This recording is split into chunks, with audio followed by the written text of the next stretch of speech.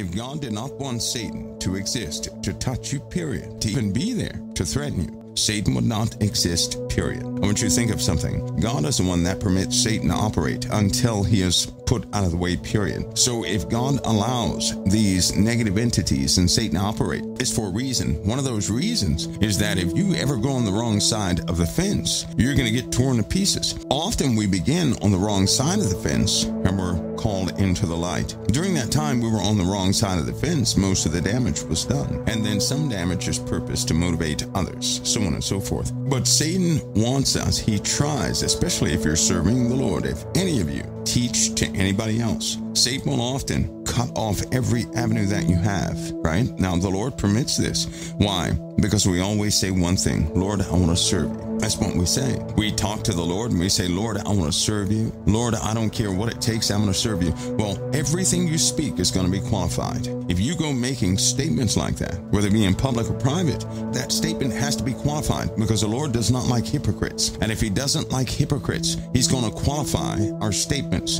And whenever we say we want to serve the Lord, like me in this capacity, right? Which means under great duress, that's when the question is asked. Will you serve me? The Lord's not going to ask you, are you going to serve him when you're at your best, when everything is going easy and everything else? No. The storm comes. It strips you bare and clean. And then the Lord says, will you serve me faithfully anyway? Should you say yes, then things change. You go to another level. Now, I've been asked this question multiple times. Will I really serve the Lord in any condition, any circumstance, any situation? I'm telling you right now, those conditions, circumstances, and situations compounded themselves enough to obliterate my weekend plans with you guys. But know this, the Lord is ultimately asking me a question. In great duress, will I still serve him? See, because times come, and whenever the Lord works with me this way, trust me, there's something on the other side where it will be required. And that could mean, my life could take an abrupt dip. And in those moments, the question will be, will I still serve him no matter what? My answer is yes. I'm just telling you that right now. So Satan has a habit of cutting off your avenues of life itself. He'll make a situation look really bad. In other words, it'll look like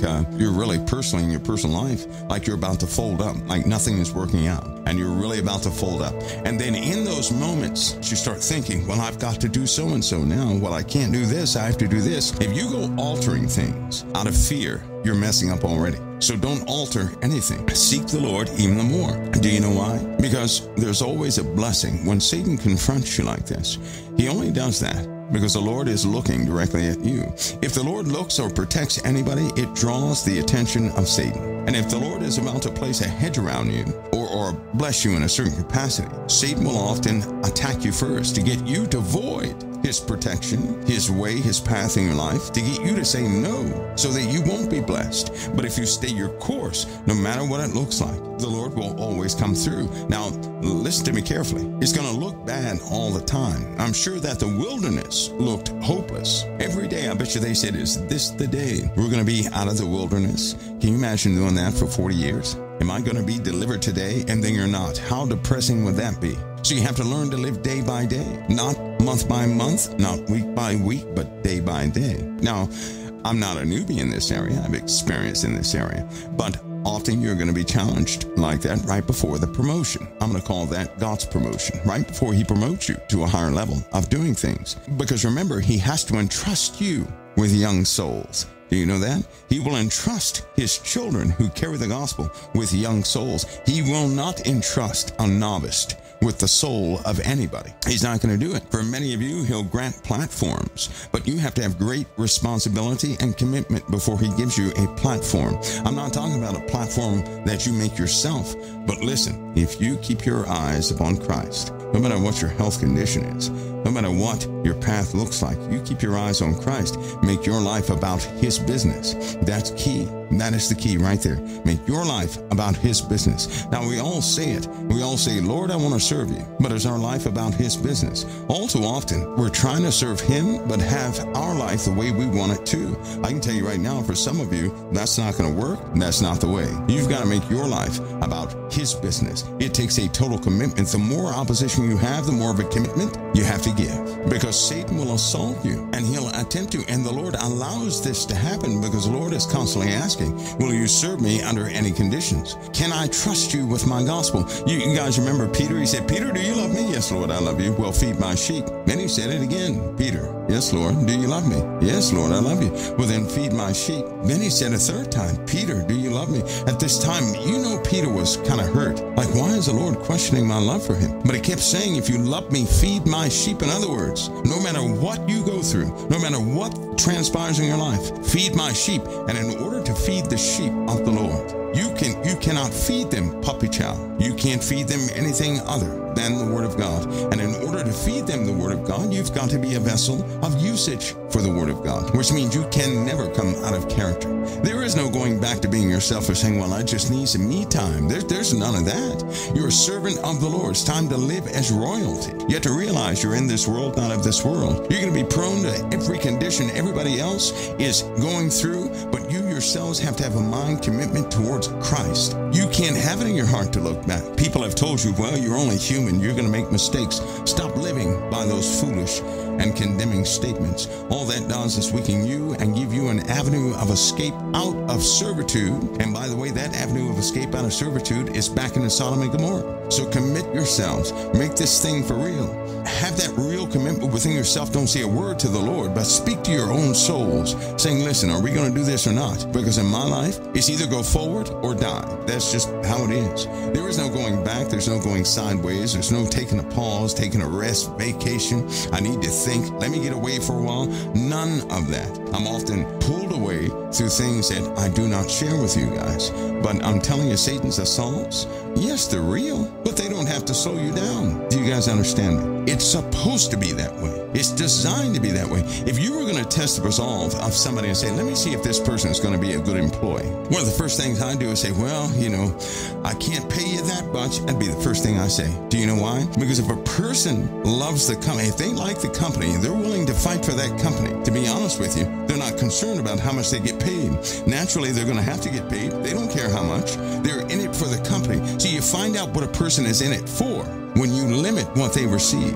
That's exactly what the Lord does in our lives. He will limit you on what you receive to see what you're in it for. But He already knows. The problem is we don't know. We deceive ourselves. We'll say, no, I'm in this, heart and soul. But the truth is we're not. And so when the Lord begins to limit us on certain things, Satan will put all sorts of thoughts in your mind. Listen, you're going to deal with stresses and everything else, but those things are of the body. They're not of the spirit. Do you understand? Your stresses of this life, all that's of the body and the carnal mind. It is not of the spirit. In the body and mind, do I have stresses? You better believe it. Heavy weights? Yes, I have those things. But of the spirit, there are no weights. There's no pressure. There's none of that. There are only decisions. There's only the resolve of following Christ more efficiently and effectively and truthfully. That's what's of the Spirit, growing spiritually.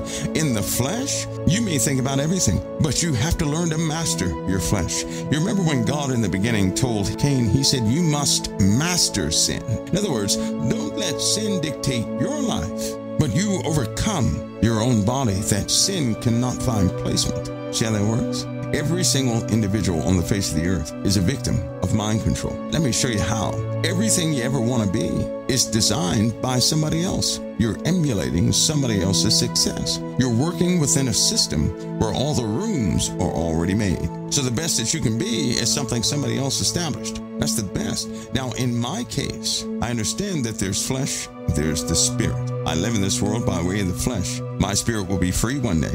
But what I must continue to do is walk after those spiritual things and take the flesh and command it. I can't let the flesh command me. I must command the flesh. The flesh is here to serve that mind of the Spirit in me. Why is that? Because when you have a born-again spirit, you instantly turn against those things of the flesh. You don't even contemplate them anymore, nor you're drawn to any flesh-type thing in this world, and you're just not. You're changed. But that comes step by step by step. You guys ready for this? Matthew 15, you ready? Here it is. Matthew 15:10. And he called the multitude and said unto them, Hear and understand. Not that which goeth into the mouth defileth a man, but that which cometh out of the mouth, this defiles a man. Then came his disciples and said unto him, Knowest thou that the Pharisees were offended after they heard this saying? But he answered and said, Every plant which my heavenly Father hath not planted shall be rooted up. Let them alone. They that be blind leaders of the blind. And if the blind lead the blind, both shall fall into the ditch. The disciples came and said, Don't you know they're offended by these sayings? Jesus said, Let them alone. Because every plant which my heavenly Father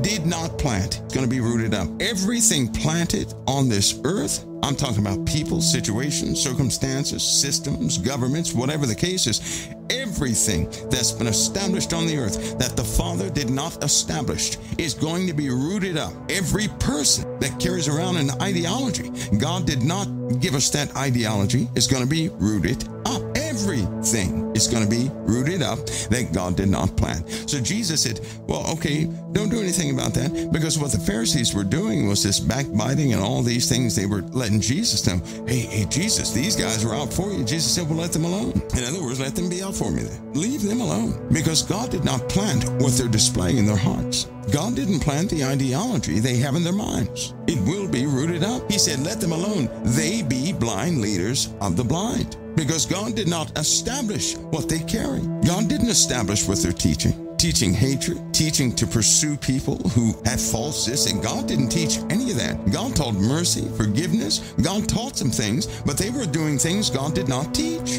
And he said, everything, every plant which my heavenly Father hath not planted shall be rooted up. He said, let them alone. They be blind leaders of the blind. And if the blind lead the blind, both are going to fall into the ditch. In other words, both are going to be uprooted. Then answered Peter and said unto Jesus, Declare unto us this parable. And Jesus said, Are ye also without understanding? Do not ye yet understand that whatsoever entereth into the mouth goeth into the belly, and is cast out into the draught? But those things which proceed out of the mouth come forth from the heart, and they defile a man. Because they were talking about unclean stuff, eating, and all this stuff, traditions. So he said, For out of the heart proceedeth evil thoughts, murders, adulteries, fornications, thefts, false witness, blasphemies. These are things which defile a man. But to eat with unwashed hands defileth not a man. This is a big lesson for all of us.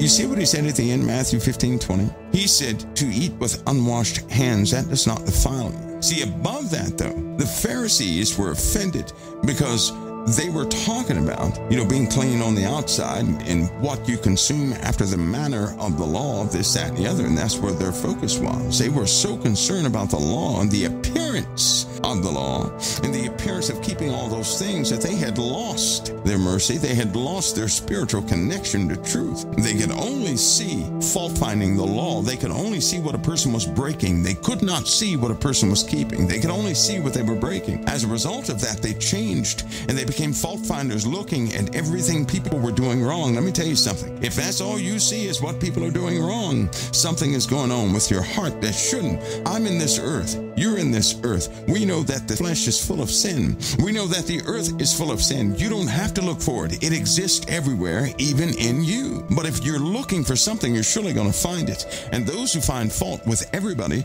that's what they look for. And something is wrong with their hearts. If they go forward with that teaching with a corrupt heart, that is the blind leading the blind. Do you guys see that? Their hearts were corrupted. That's why Jesus was talking about what comes out of the mouth proceedeth forth from the heart. Murders and sins and adulteries and all those, they proceed out of the heart. That defiles a man. Both those things which proceed out of the mouth come forth from the heart. They defile a man. For out of the heart proceedeth evil thoughts, murders, adulteries, fornications, thefts, false witness, and blasphemies. All these are conjured up in the heart. And then what do? When they manifest, you begin to do them or speak about them, and that defiles a person. And he was teaching people about the Pharisees. What was in them was coming out regardless. And they were saying, well, look, these corrupt people are seeking to, they're targeting you. Jesus said, let them alone. And let all those they teach alone. Because if people listen, in order for you to accept some hateful speech out there, then in your heart is hate. You will accept what you're looking for. That's what you're going to accept. If you sit there and you buy the lie, You wanted that lie. You were hoping for that lie. That's why we believe in things, because we desire those things. Do you guys see that? What you desire is what you end up believing in fully. And based upon that, you can be tricked, you can be deceived. But guess what? If you're looking for the truth of Christ, how then can you be deceived? You're not looking for miracles. You're not looking for a person to prove himself. To look for Christ within yourself is to look for the manifestation of holiness. And in that manifestation of holiness, you can't trick that. It doesn't matter if a person's working miracles. That does not qualify a person as being holy. But when that holiness manifesting you by way of conviction, for example, if I were looking at a person, I said, look at that person, it's just ridiculous. If I instantly had conviction over that, now that is holiness. Because the Lord does not require that from any of us, nor did he ever teach that. In fact, he spoke against it. So if it rises up in me and convicts me, that's holiness. If somebody comes along and says, yeah, I can perceive what you're thinking, and quote exactly what I was thinking, and come alongside me and accuse that person, that's not holiness. That's from a trickster. God doesn't teach violence. God doesn't teach hate. God doesn't teach all this division nonsense. God doesn't teach those things. God is a God of reconciliation. Didn't he send John the Baptist to turn the hearts of the children back into the Father? Yes, he did. Didn't Jesus make a way so that we could be forgiven of all of our sins and stand with the Father and fully be delivered? Yes, he did. Didn't he sacrifice his life out of mercy for people who did not even deserve it? Yes, he did. And if he sacrificed his life for people that didn't deserve it, wouldn't that be a God of mercy running the whole show? Yes, it is. A God of love and mercy. That means much forgiveness. That means if a person offend you or sin against you, forgive the person. That means you got to stand ready to forgive a person, not convict a person. Yes, they do terrible things, but so have we. In the eyes of God, how terrible is it to tell a small lie? That's just as bad as murdering someone. You don't know the cause and the effect. Now, one is on the same plane as the other. It's all of its iniquity. And in the eyes of God, it's all wrong. So why would a person accuse another? Why would I point the flaws out in another person? To point the flaw out in another person and voice that is doing what? Throwing a person under the bus. Because it surely isn't helping someone. It surely isn't going to the person to have them consider what they did. Because if you want somebody to consider what they have done, you've got to be in relationship with them. You've got to know them. You've got to talk to them on a different level. The Lord teaches different ways than the world. So the Lord said, if these people are out there, that's the blind leading the blind. In other words, blind people follow blind leaders, and both fall into the ditch. What do you see in the world? A lot of hatred, a lot of justified murder. That's what you see. A lot of adultery and fornication and everything else. You see it. You see it, don't you? You see it also supported. It's part of our society. It doesn't mean you have to be a part of it. The world has fallen to iniquity, and we have standards of our Father. So when you're watching television or looking at the internet and some weird ad comes up, which nobody sees anything wrong with it, but it's immoral to you, and you flip off of it, that's conviction. And when you act upon that conviction, it's almost like you have an embrace. But if you let it slide, if you do that one time too many, you'll think it's okay. You'll say there's nothing wrong with that, when in truth it is. You'll start slipping because you're rejecting conviction. The Lord gives us conviction all the time against things we do. We don't always act upon it, but he gives it to us. And that internal change, that you become a forgiving person, an humble person, a meek person, no longer aggressive, no longer hateful, no longer pointing at everybody, no longer wanting everybody to be crucified and hung and sit in the electric chair. When you relent from those areas of life, that's holiness. That's the establishment of Christ in us. We're not afraid anymore. It's because the king that's over your life is over fear itself. See, when you have Christ in your life, how can one have fear and Christ at the same time? I submit to you right now, if you start thinking about Christ in a fearful situation, all your fears begin to leave. That's one of my secrets. Do I have to contend with fear? Yep.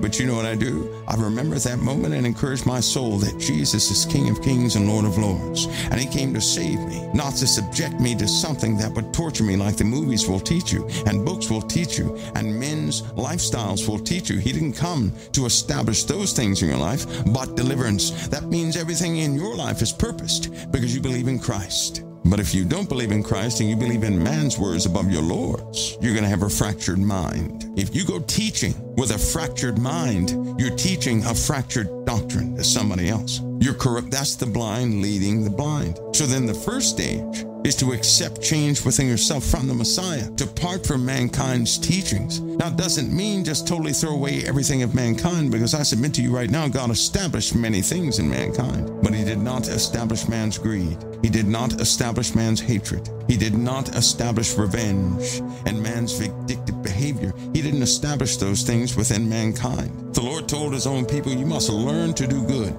That means they began doing evil. He told Cain, you must master sin. He gave a word through the apostles, something similar to all of us. To anybody that would read the New Testament, you have to learn to do good and shun evil. Seek the ways of mercy. Seek the ways of forgiveness. Seek the ways of meekness. Seek the ways of humility. Understand what those things are. They're keystones in your path in this life. And realize what the truth is. Satan is always trying to assault, to destroy, to kill you, but he has no permission to. So often he harasses you. He causes a situation to look a specific way. And guess what? Anybody who is not bound in Christ can be utilized of Satan. So don't be surprised if your best friend comes to you with and matches the satanic accusations that came from somewhere else. Don't be surprised, because if a person is not in Christ at that moment, they can be used by the devil. Any one of you at a moment of weakness can be utilized by Satan. And what I mean by that, when you have these ideas of giving up and throwing in the towel, you can be utilized by Satan. That's why the Lord said, he that endures until the end, the same shall be saved, not those who give up. So continue to run this race. Don't think of giving up, but think of your commitment to Christ being even stronger, no matter what happens, no matter what it looks like, no matter how people interpret it. You are going to answer to the Most High. You're not going to answer to people. Do right in the eyes of the Lord. Let that be your primary function. And I'll tell you something, the righteous will always notice you. See, this is something we have to do. We have to choose this. We're not going to be forced into it. You're going to have to choose it. You're going to have to choose good over evil. Now, to know this means you don't waste your time trying to go seek out these Pharisee-type people in today's world who would teach violence and all. Stop seeking those things out, but lift up the name of the Lord. You don't know this, but you're an influencer. Everything you do in your life matters, because no matter if you know them or not, they're going to see, emulate, copy, talk about, whether in persecution or in support of. Something about you has gone out to other people. Here's the key. What did you demonstrate to them? I can say this. I'm very careful to consider that everywhere I am with every word I say.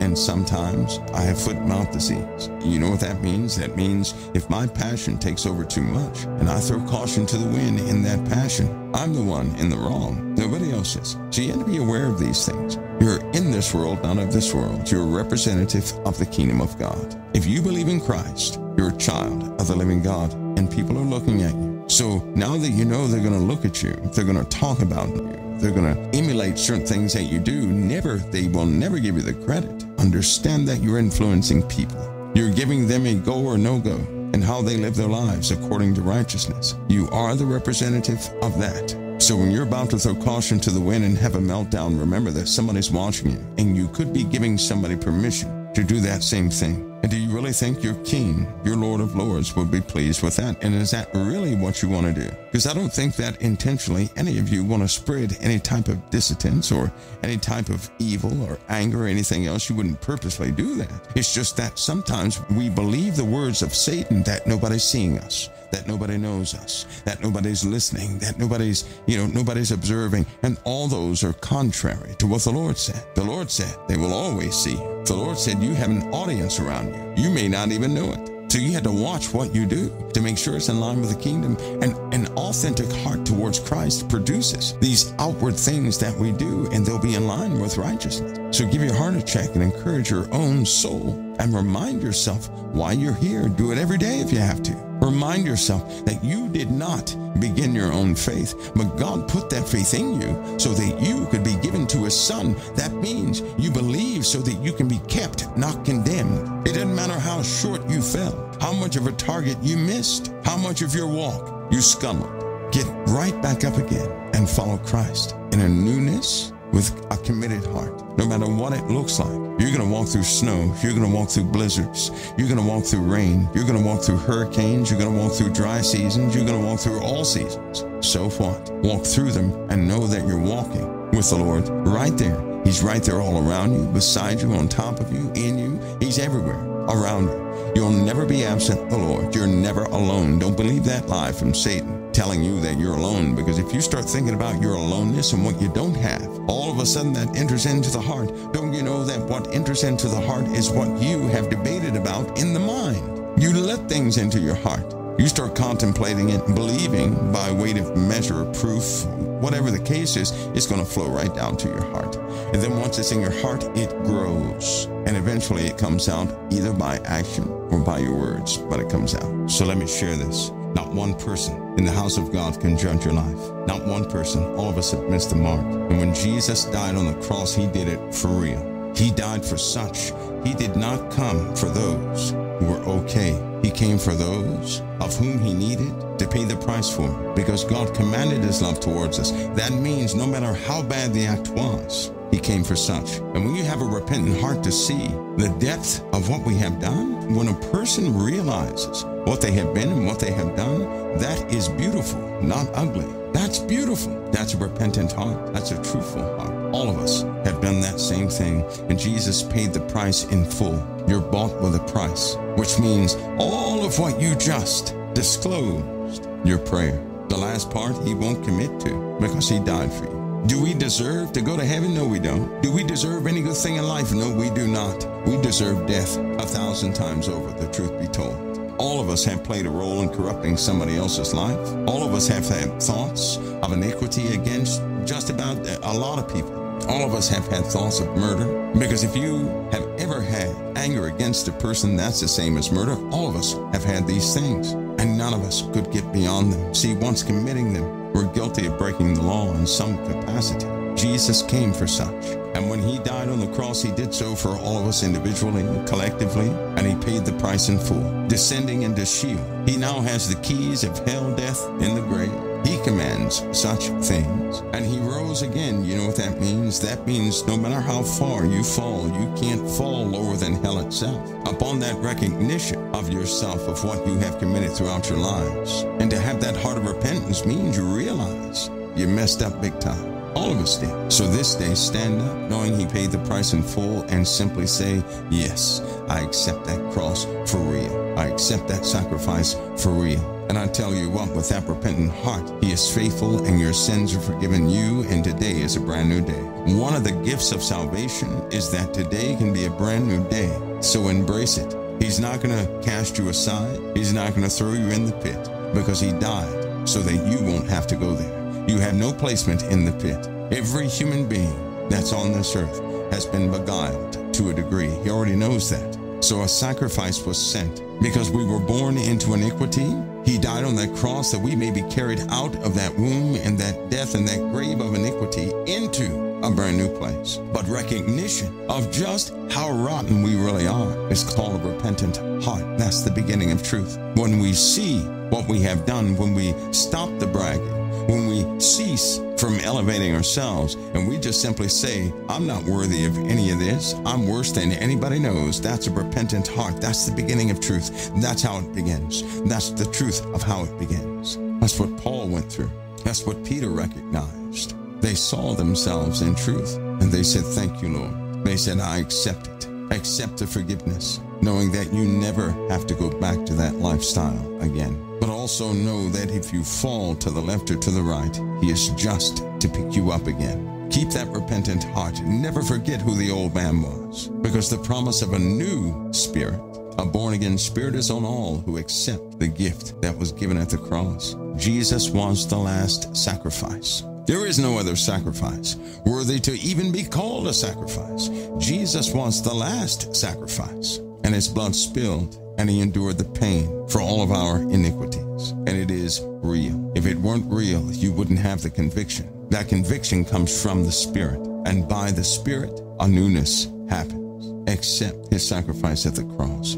It's that simple. The Lord does all the complicated things. It's our choice to accept his sacrifice or not. But you couldn't repent if you weren't his. You wouldn't even know Christ if you weren't his, and you wouldn't condemn yourself if you were not his. So now you know who you belong to for real. So stand up, because no one in this house can judge your life. You're in the fold. It is the Lord who brings conviction. He is the one that causes us to remember, to be reminded of what we were, to bring us to that point of repentance in the first place. We don't do that. He does that. Isn't that awesome? You belong to Him.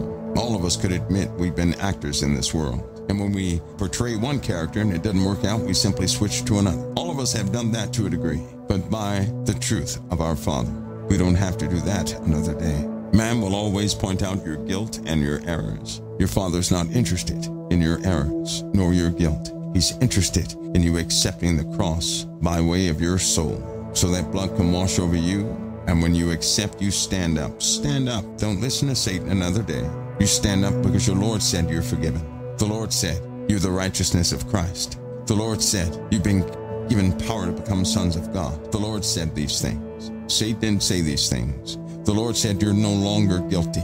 It is the old man that's guilty. The Lord separates you from the old and the new. The Lord does all these things. And that's what the gospel's all about. That's the good news. Upon that realization of how far we've fallen, there is restoration. There is a new you. And I'll tell you something, He already knows we need help. When the born-again spirit is granted, your desire for what you used to do will totally be gone. And He knows we need help from there. So He never leaves us nor forsakes us, but He keeps us very close to Him. These are the processes of our Lord and Savior, granted to us by our Father, and they are real. And it takes almost a lifetime to come to that realization. So don't ever say, I wish I would have come to this realization sooner. No, He had your timing in His hands. He appoints the timing. He does that. Man doesn't do that. The Father does. So stand up and hold your head up, because you're in the fold. And the Lord's not looking at your faults. He's looking at His child. That's what it's all about, folks. Because Satan will have a person thinking that they have gone so low, there is no coming back. And do you know right now the suicide rate is pretty high? We have a job to do collectively, a real work we have to do, because of more people we can authentically reach by way of the gospel. That's another life saved from darkness. And it's all appointed. But we have to be in position. We have to be ready. But right now we're in the era of grace and mercy, with a lot of challenges and everything else. But don't take thought of your life. Your life is not yours. You're bought with a price. No one has the authority to take your life. No thing has the authority to take your life. You're bought with a price. That was a communication to us, meaning that at great value, your life has been secured in the hands of the Messiah. And the price was everything. God gave everything for your life. Do you know that? He gave everything for your life. Remember that. That's why Jesus said, I and the Father are one. I want you to think about something real quick, then we're going to move on. Jesus is the Word of God made flesh and dwelt among men. There is nothing comparable to the Word of God according to the living God. There's nothing comparable. God gave His Word up for you. He put His Word to death. His sacred Word that was above all things. In the beginning was the Word, and the Word was with God, and the Word was God. And nothing was made without the Word. He took His most precious element, and He gave it up for you. That's the price He paid for you on an individual level. He gave it up for you. You mean everything to the Father. So don't ever think He's left your life to chance. You're bought with a price. Before you even came to this earth, you were bought with a price. I know that many people have not explained this to you, but if you read your Bibles, you're going to find out that people were written in the Lamb's Book of Life from the beginning of the world, from the foundations of the world. Likewise, there were some that were not written in the book of life from the foundation of the world. You have been secured. That's why you believe. That's why I keep saying you cannot believe in Jesus Christ in truth and not be His. The Lord said, all that come to me the Father hath given me, and I will in no wise cast out, and I will raise him up at the last day. That's you've been bought with a price. There should be no question about that. God gave everything just for you. Think about that. No, we don't deserve it. But when you're working in the path of love, it's not based on deserving anything. It's based on love. That's the difference between this human definition of love people exercise in the world and real love. Only God can define love, because God is love. You're going to make it because He loves you. He's the one that convicts your heart, that causes change. When you're running around and you say, I can't do that anymore. He did that. We didn't do that. He did that. Think about it. He's doing everything. He times all of these things in our lives. There's only one thing He does not do for us. He will not make a choice for us, but He will appoint the seasons of conviction, the seasons where you can see, the seasons of struggle, and the seasons when there is no struggle. And He does so for you, not against you. Time for us to have some understanding of this, because he gave everything just for you. So when you're standing in the face of absolute destruction, some of you, remember that he gave everything for you. And everything in your life has been happening for you, not against you. It is designed perfectly for you, even among so many. That means he's working it out. All these things you worry about. Go read about Martha. The Lord said, don't think about that stuff. Handle the issues of today. Do so with the Lord. Remember his promises. See, sometimes we handle issues and we forget the nature of his promises. We forget his great love. We forget that God gave everything for us. We act like castaways. In so doing, we start believing the words of Satan. So much so we repeat them. When you accept defeat, you're repeating what Satan has told you, not what your father has told you. Your father never said you were defeated. He said you shall have the victory. You will be lifted up. You will be delivered. You will be healed. That's what your father said. But Satan says you won't be healed, you won't be lifted up, and you won't have the victory. Satan is the one that speaks to you when he tries to divide your family and break you up, and he says, see your family, but some of you don't even know it. That was never your family, because you will never lose what truly belongs to you. What we did do in the beginning was grab some things in the earth that did not belong to us, and we have to do everything we can do to hold on to it. I'm going to tell you something. If something does not belong to you, you can do everything on this earth. You're not going to be able to hold it in your hands, because the moment you fall asleep, it's going to fly away. But if something belongs to you, you can throw it as far as you can. It's always coming back. You can never lose what truly belongs to you. Half the things we have accumulated in this world are not ours. What truly belongs to you, you can never lose. So don't let Satan talk to you saying, oh, I've lost just so much. You've lost other folks' things and other things that were not yours. What the Lord has for you cannot be spoiled, tainted. It cannot rust. Think about it. We're going to wake up to these realizations, but I'll tell you something. If you can see the conflict in these statements, then you'll see the nature of the war. Part of the nature of the war is to get you to believe Satan over the words of Christ. It's to get you to accept that you'll never be much. To get you in a negative mindset. To believe that Jesus is somehow distant. In so doing, you believe against the word of God because he stands at the door and he knocks. Don't believe Satan. He has many strategies and plans. But I'll tell you something. The Lord said he would not have us ignorant concerning the devices of the enemy. He'll always put somebody in the body of Christ that knows what he's up to. I'm telling you right now, he's trying to get you to accept his words above the living gods. Don't believe Satan another day. If he so much as speaks against a promise that Jesus gave you and you read about, and you know the confirmation is in your heart, do not entertain the words of Satan another day. Stop waking up worrying about things that are going to fail, but you have an understanding. What belongs to Christ shall never be uprooted. But whatever the Father did not plant, it shall be uprooted. Be thankful for that there are things in our lives that God did not give us, nor did he put there, that will be pulled up and pulled away from you. You're being freed. You're not being limited. It's a beautiful story for the saints. One day, Revelation will be a book of promise to you, not a book of fear. You'll see beyond what causes the flesh to shake. The Lord will open your eyes to the beauty of it, and in that day you will rejoice. Your flesh is going to have a reaction to things that happen in the earth, but your spirit is not your flesh, and you are that spirit. You are not your flesh. The flesh is the old man, your old desires, the old things you used to do. It is the Lord that's bringing you into maturity. You're becoming one with that newness of spirit. So when he comes back and destroys all the works of iniquity and darkness, flesh will be destroyed, but not you. And that's a mystery. That's why you must be changed in a twinkling of an eye, because flesh and blood will never inherit the kingdom of God. You must not be flesh and blood when he comes, so you have to be changed. Should you be alive when he comes, you will be changed. The process will be expedient upon you. Until that time, you're being separated from the old man fully. You're being grown in the newness of a born-again spirit. You're in this world, not of this world, because that newness of spirit comes directly from the Most High, from the Creator, which is why your desires are different, which is why you see different, which is why you're thinking differently than your family, which is why you see people still doing old things, and you said, no, they shouldn't do that. But you're growing into this newness. There's a whole knowledge base in the spirit that was never in your flesh. That's when your life becomes uncomplicated. And make no mistake, you live in the last moments of prophecy. You knew that when you were born. You knew that something else was going on beyond the comprehension of so many. Yes, you have concerns about things in your life, but you're supposed to cast those cares upon the Lord, who's able to bear those burdens. You're not able to, because what it's doing is causing you to cut off everybody else. It's making you bitter. It hasn't worked for years. Time for you to take those and give them to the Lord. Here's how you do that. You say, Lord, you're the only hope for this situation. If you don't work it out, that's going to be the end of me. So be it. I entrust you with it, Lord. You have to take that step where you put something in his hands that you really have to trust him with. We have a reserved trust, and we have backup plans. Just in case the Lord does not fulfill one thing, we have a backup plan. Don't have a backup plan with Christ. That is not faith. That is testing. We're not here to test Christ, to see if he's going to work in a certain area. We're here to have faith in the word of the Lord, and the word of the Lord is Christ, not to test him. Because if you test him, you're going to get test results.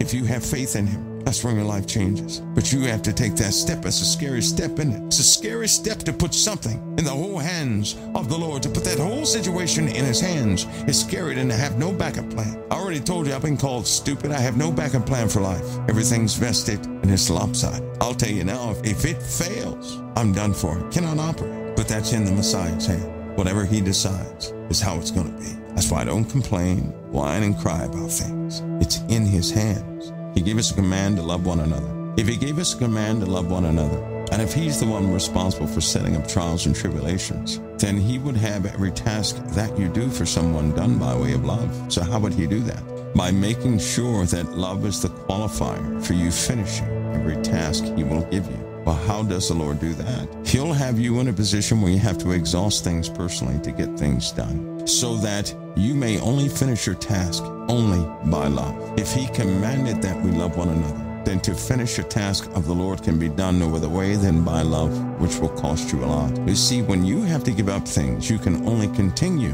by way of love. Love is the only qualifier that can bring you through something like that, where you have to give up everything when you don't benefit. Only by love can something be done that way. Many of you have been in predicaments and you don't understand why it's so challenging, because the Lord called you to a task, and his tasks are bound in love. So when you do something by love, it must be completed only by love itself, not by brains or talent, smarts, or anything else, so it requires sacrifice. During the process of completing that task, you may be required to give up quite a bit, but you'll only complete it by way of love. When you do complete it by way of love, there are promises upon your life. So in this world, many of you have lost quite a bit, and you don't understand how another person can do it. And they keep skating through, not losing what you lost, but when you do it, your compassion is so high that it's only by love you have gotten to a certain position.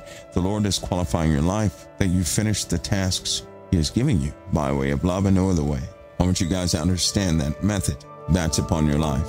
And you will eventually complete what he has sent you here to do by love itself. It can't be completed any other way. So you understand that, so you know that. And now that you know, it should give answer to quite a few things in your life. Even when you read the Bible, you're going to see this echoed over and over and over again. So don't think it's strange when you face certain trials, you lose certain things in these tasks, these compassionate things that you do. To lose things does not mean you have lost. It means you're on your way. And when you do so, and love is established as that path, you're certainly on the path of righteousness. That's all I got for you, folks. I really hope that helps you understand certain aspects of your life. Folks, let's press on. Love will lead the way. It always has. And remember, the Lord said he'll finish the work he began in you. That's love itself. God is love. Love will finish this. God bless and keep all of you always. We'll see you guys next time, right here on COT.